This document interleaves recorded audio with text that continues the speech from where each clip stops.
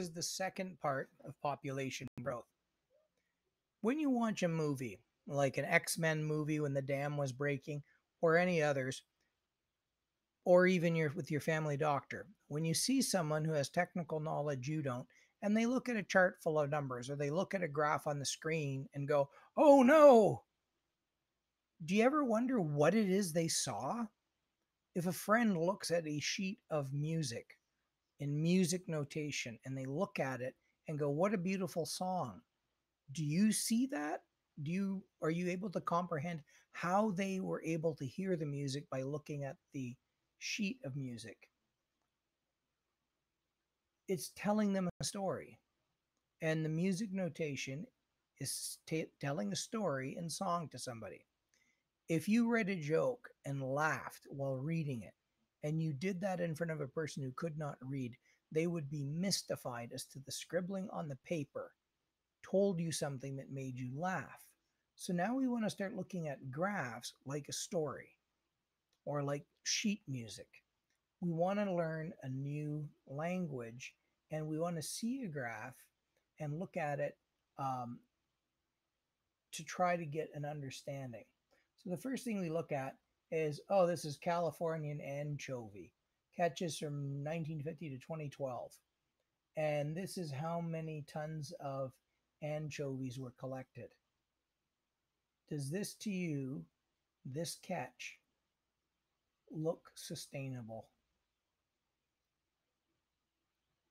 The peak catch was 400,000 tons a year. And then suddenly this happens. Is that the sign of a normal oscillating population? Ups and downs? Or does that look to you like the predator, us, have succeeded in wiping it out? If you were a government official, would you be telling fishermen to ease up on the fishing? Would the fishermen understand what happened in these years? This graph, spawning stock, biomass. This is a general one showing how many baby fish there are in a portion of the ocean from 1982 to 2013. Does this to you look like the curve of a stable population?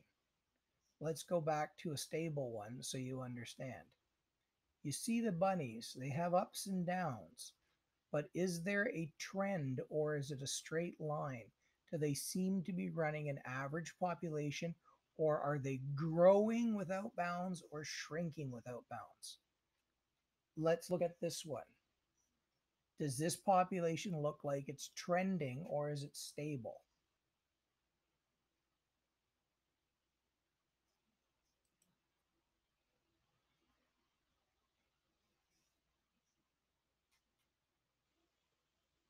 This one here shows a series of fish, cod, haddock, whitefish, Norway, pout, I don't know, from 1960 to today. This is the catch. How many fish people were able to catch?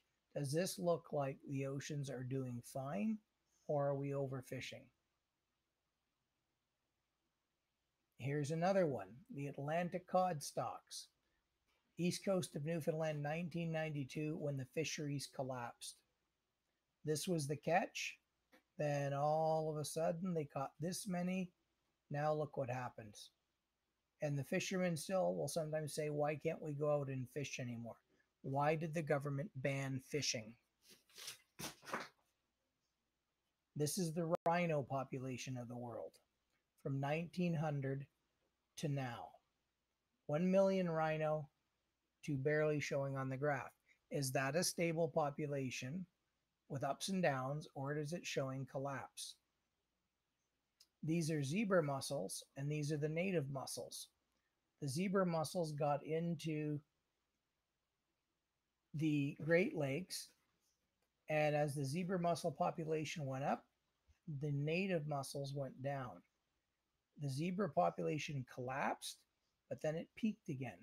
And the zebra mussels, if you look at the general trend, it's fairly stable. But if you look at the unionid mussels, the native mussels, they have been crashed in population, though it seems like it may be slightly stable.